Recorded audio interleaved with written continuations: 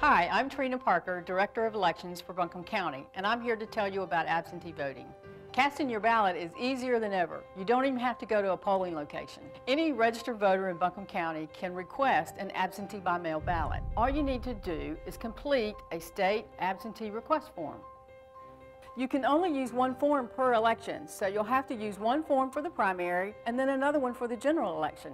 Don't forget to fill out all of the information, including your date of birth and ID, which is the last 4 digits of your Social Security number or your driver's license number.